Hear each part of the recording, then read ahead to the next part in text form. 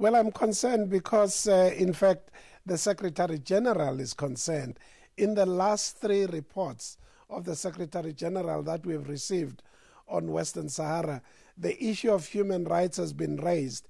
But because Morocco has very powerful friends in the Security Council, they have always denied us the chance even to support the Secretary General on this.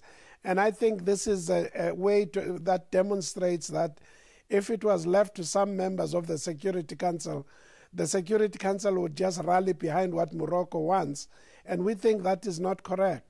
So is the Security Council then guilty of double standards? It is guilty of double standards because if it's Myanmar, we are worried about human rights there. If it's Sudan, we're worried about human rights. If it's Democratic Republic of Congo, we're worried about human rights. But when it comes to Western Sahara, just because Morocco has very powerful friends, some who are very permanent members, then deny the Security Council of pronouncing on this, or at least the bare minimum is to support the Secretary General who calls on both parties, Morocco and Polisario, to uphold the human rights of the people in Western Sahara. I assume when you're talking about powerful friends, you mean some of the permanent members of the Security Council, such as France and the United States. So is the Security Council the right place for this issue to be raised, or should it be raised within the Human Rights Council? The High Commissioner for Human Rights has already prepared a human rights report on the situation in Western Sahara, but it's been held back again because these powerful countries do not want that report to be out.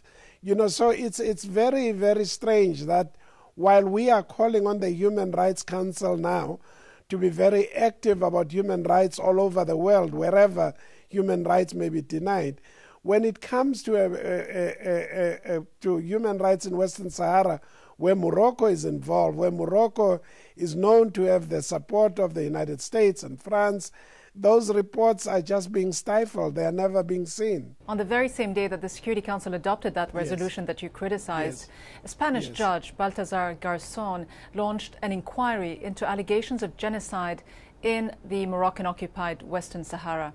How significant a development is this, and can the Security Council continue to overlook it?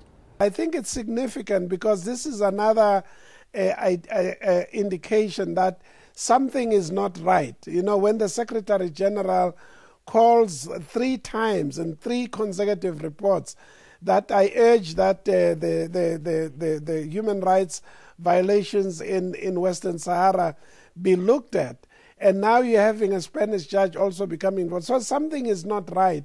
And it is the responsibility of the Security Council to look in this matter, especially if human rights are related to the maintenance of international peace and security. We've always said that if they are related to that, then it is the Charter requires the Security Council to do this, and we will continue raising it until it is addressed.